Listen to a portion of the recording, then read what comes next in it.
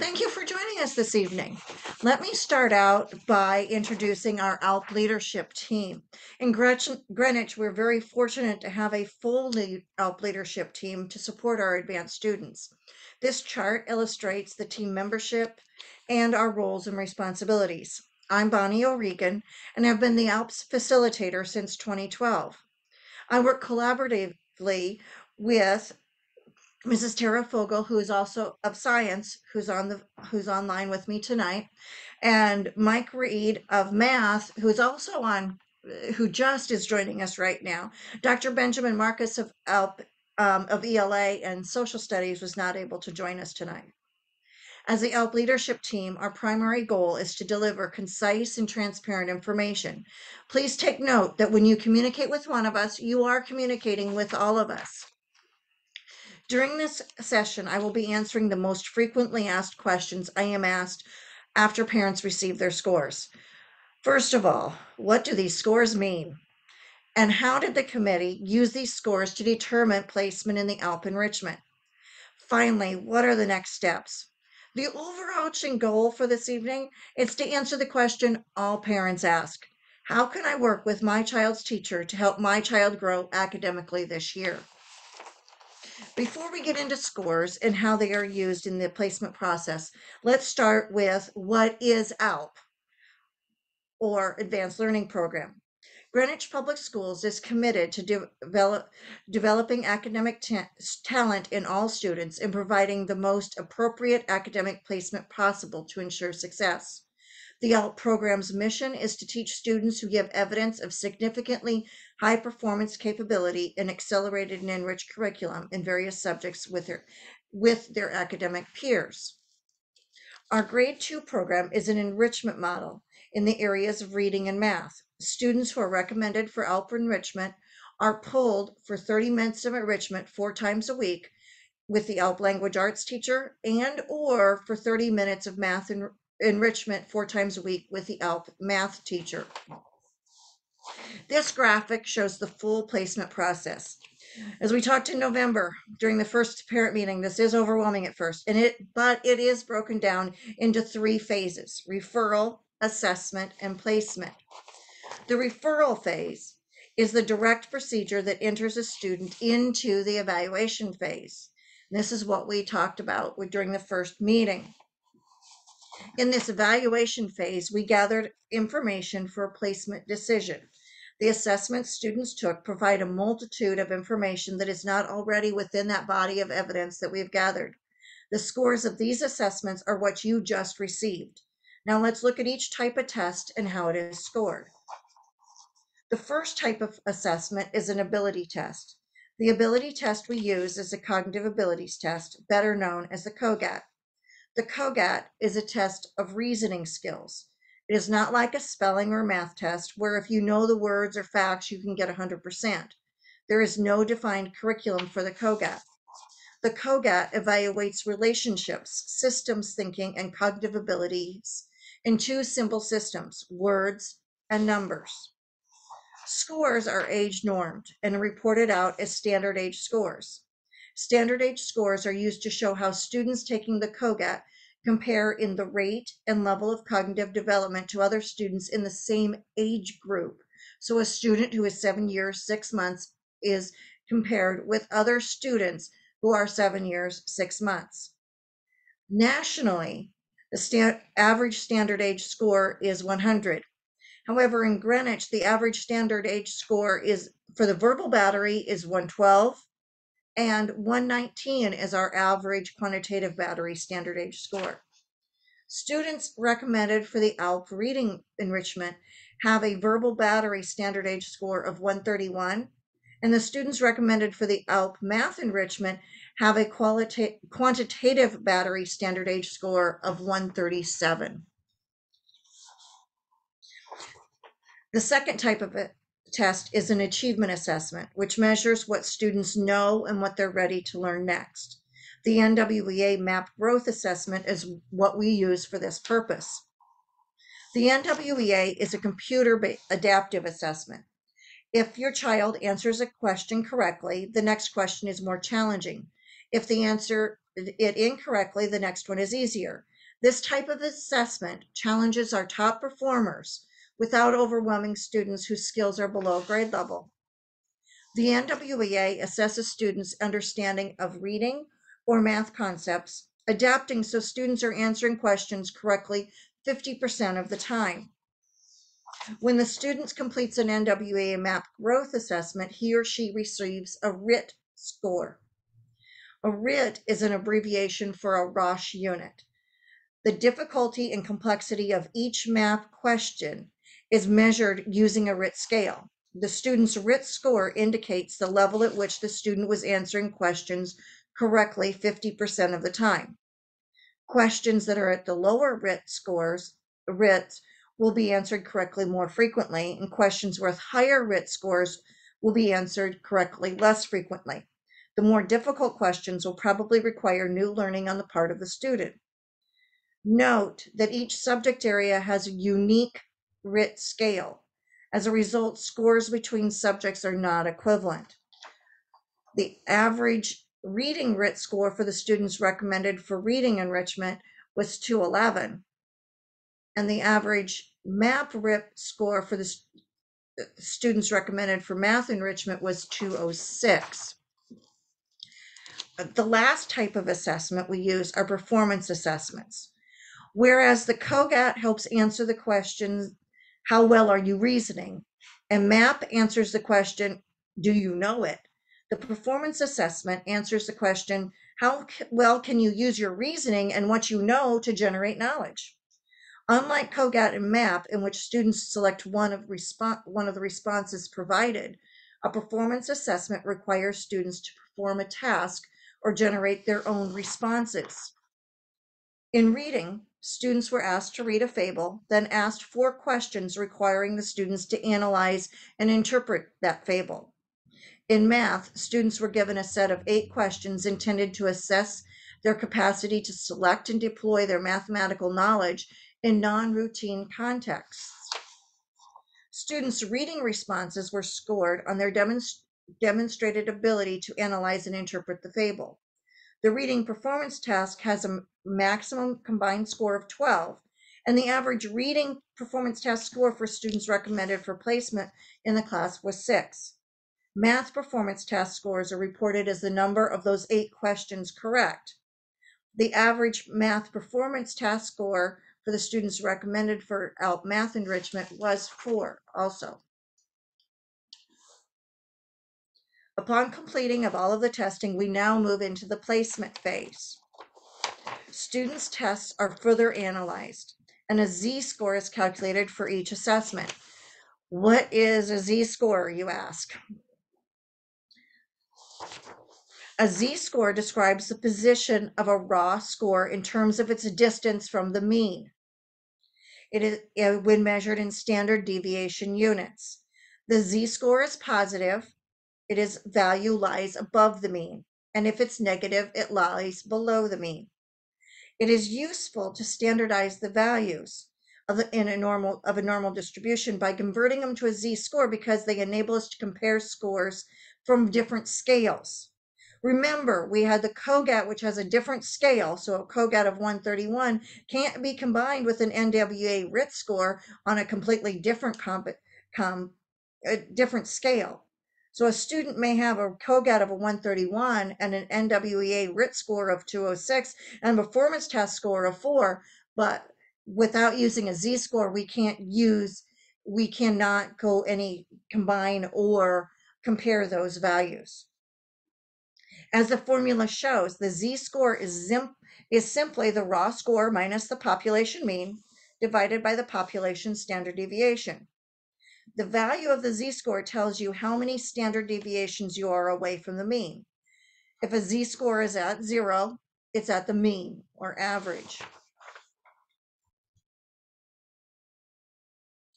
The Z-scores for the COGAT verbal, NWEA reading, and literature task were averaged for reading placement. And the Z-scores for the cognitive quantitative, the NWEA math, and the problem-solving task were averaged for math placement. These averaged Z-scores for reading and math were then ranked, and a score profile was created for each identified students.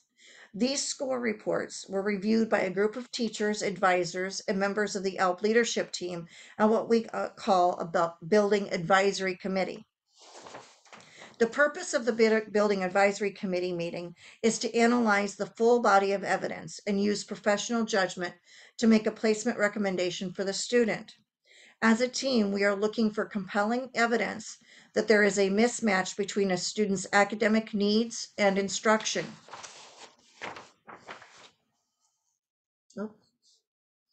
Students are recommended to ALP if their average Z scores place them within the top 10% of district achievement or the top 10% in building achievement. The average Z score of students who are recommended for ALP reading achievement was 1.1, or one, just above one standard deviation above the mean. The average Z score for students recommended for ALP math enrichment was 1.3, so a little bit more than, slightly more than one standard deviation above the mean. The final decision is based on a combination of the subjective taste data I just talked about and the subjective judgment. Subjective data input is provided from both parents and teachers. Parents are invited to provide input for the committee to consider. On the form, parents ranked the frequency of observations on 5 behavioral characteristics and were asked to provide examples. Teacher observations are also considered in making recommendations. Observations were based on characteristics and behaviors as defined on the gifted behaviors continuum. Students who have a disability that qualify them for an IEP or an individual education plan or a 504 plan may be twice exceptional and present the characteristics in a slightly different way. Observations of these behaviors are also considered when making recommendations. The team carefully reviewed all of the students' individual academic portfolios and made recommendations that reflect their best professional judgment on the best way to meet each child's individual needs. Teachers routinely instruct, differentiate, provide modifications and extension opportunities for student success for all students in their classroom. Remember, the next evaluation window for additional ALP assessments for potential placement in grade 3 begins in the spring. You can expect to see more guidance on that in March. I know I went rather fast, so I'd like to thank you for your attention and extend an invitation to ask questions at this time. Now, one question that I have received a number of times is whether or not you can view the actual test questions. The tests are considered secure, and what I did was here's a screenshot of exactly what we sign off on with the tests. The tests no tests are retained at the school or district level, and for security reasons, they can only be viewed twice. When the student is actually taking the assessment, they can see the questions, and the teachers who are administering the test can see the questions at that point in time. However, no screenshots, nothing can be taken at that. When we're looking at item analysis reports, we can see what question types there are, but we can't see the actual questions that the students receive. So, questions, and if you have additional questions about your child's individual questions, please feel free to email any of us, and we will be happy to get back together with you and talk with you about individuals.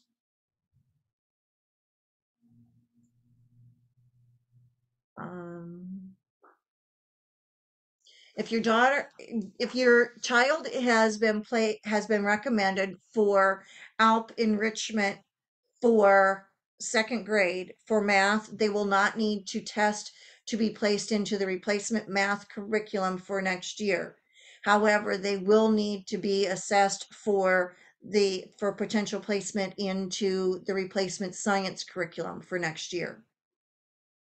And likewise, if they have been recommended and are in the ALP reading enrichment, they will automatically be placed into the third grade ALP reading replacement unless of course there's an issue with that they're not doing well and you're having a conversation with the ALP teachers. Um, I think I just answered this one. I think I just answered that one.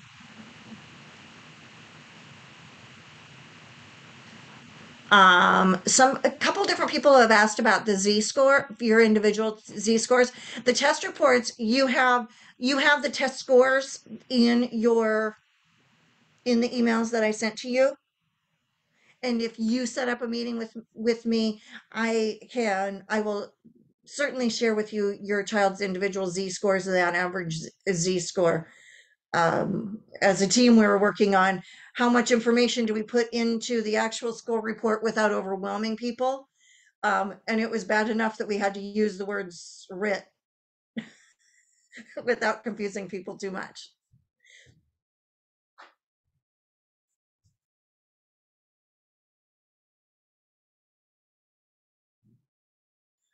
Somebody asked about the standard deviation for each test um, and the mean, and I can share that with you when I talk with you about your individual child and where their Z scores are and where they fell within the district and the average in the rankings.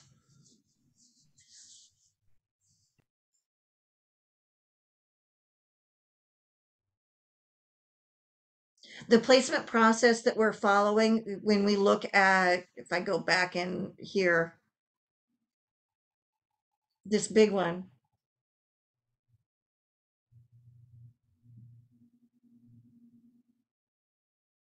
this protocol here, this same thing, referral, assessment, and placement, follows every time we do any ALP assessments. So in March, we will be going through this exact same process again. We'll be starting with the referral process, which will again use the three tiers of referral process. Someone asked earlier today whether it mattered how you got referred. No, it does not.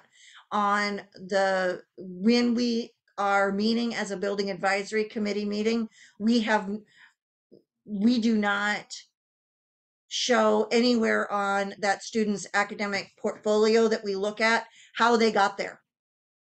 They're just there. We have assessments there. Then we use the COGAT, NWA, and performance tests again. Um, and then the placement process, the meeting, we get to meet again about your child, which is one of our favorite things to do, and look at the whole placement process all over again.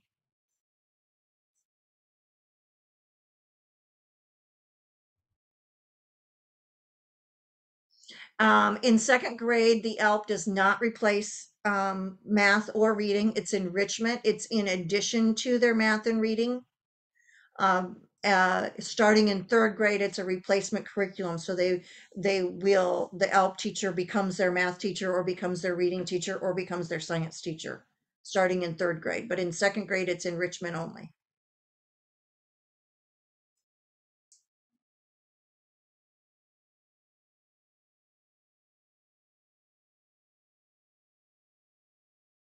Um,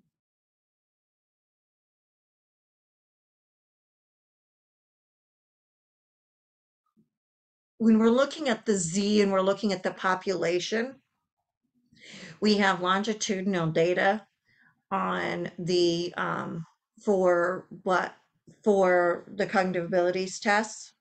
So I use that full population mean there. I do look at each the cohort and our population, our mean scores that I reported out for our district for the verbal and our standard deviation has not changed over time. I looked at it very carefully, especially last year, looking at was there a COVID effect, and we did not see any difference. When we were norming for the NWEA, I looked at the NWEA all the NWEA grade 2 fall assessments that I had, and the reading, and then for math also. The performance assessments are normed each year based upon who takes that particular assessment, because the fables change. They're regenerated from over years. So like the ones we used, the questions we used this year had been used in a previous year and will be used again in the future. And those are normed based upon the population that they that took that test. Um, for the for spring placement for math, the the COGAT assessment we will not retake for the second graders. If they've taken both the verbal and the quantitative, they will not retake that one, but they will do an NWEA and a performance test, because you're going to see a lot of growth in those areas, especially in second grade. You will see growth there. The COGAT, on we do not those we're not going to see a long-term growth there, and we will be using the combination of the verbal quantitative composite as part of the science assessment.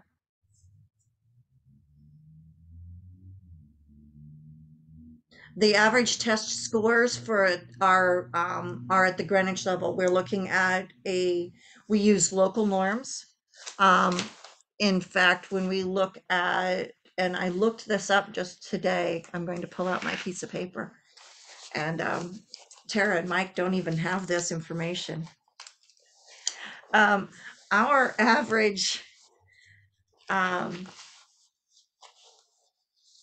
our average NWEA, like I had shared with you that our COGAT verbal, that the national mean is 100, and in Greenwich, our mean is my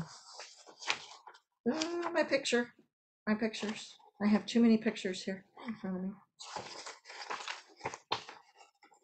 The national mean for the verbal is 112, which is almost a full standard deviation above the national mean.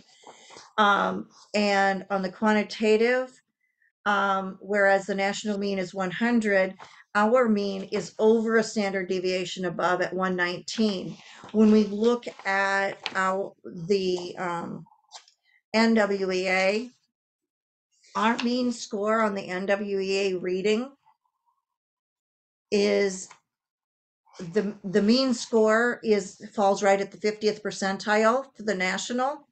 Our mean score is at the 93rd percentile nationally for reading, and at the 92nd percentile nationally for math.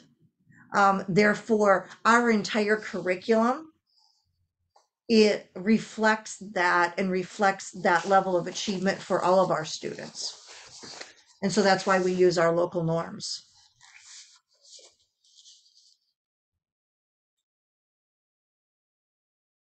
Do they get homework for the ALP enrichment classes? They might get a small amount, but the homework is going to mainly come from their core classes. That's going to be teacher dependent on whether or not they're going to give a little bit of pre-work preview for what they're going to be doing the next day. There is no weighted average. That's why we use the Z score. So a Z, if you get a 131, you're going to get a Z score for the COGAT. You're going to get another Z score for the NWEA, and you're going to get a third Z score for the performance task. And those are all equally weighted. You just add those 3 Z scores together and divide by 3, and you get your average. We don't weight one over another.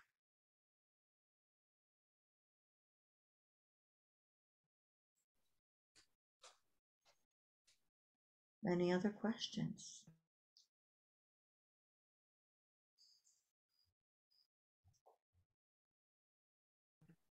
All right. Oh. Oh, Oh, when we talk about the appeal form for at the second grade, what you're going to do if you wish to appeal at this point, if you have any additional information that we did not already have, remember, we have the report cards, we have that full body of evidence along with the information here, along with what you put in to the input form. If there is additional information that we did not have at the time that we sat down with the committee, please submit that. Or the other, and the or go ahead and say, I would just like my child to be looked at again in March, April, when we start that placement process again for the replacement curriculum. You just have to email me, or actually any of the team.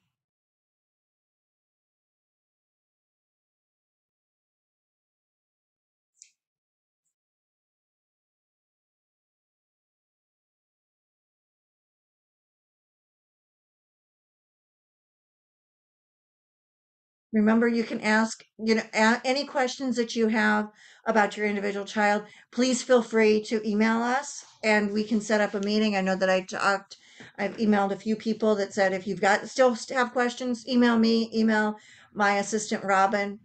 She's in charge of my calendar. For those of you who know me well, know that she has full control over telling me where to go. And I just want to remind all the parents on tonight that this presentation, as well as the follow-up on Friday for morning families whose schedule matched a morning meeting, will both be recorded and posted online on our website. In case this went by a little fast and you wanted a refresher, that will be available, as well as the accompanying slideshow. And we hope to have those videos up by sometime this weekend or early next week.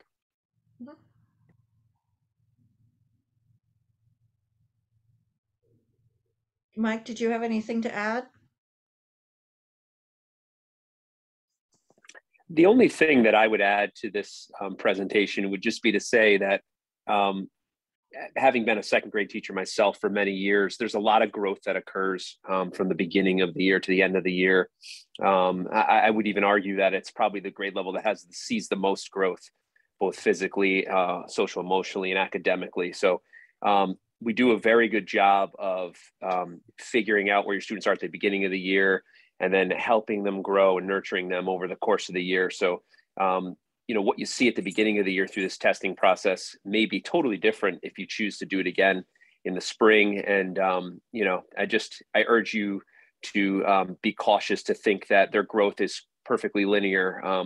It is, it peaks and it plateaus along the way. And, anybody who'd like to get more detail about a second grader and how they operate during that year, feel free to email me, because I know them all too well. And in fact, I have one living with me at home right now. So I live it every day.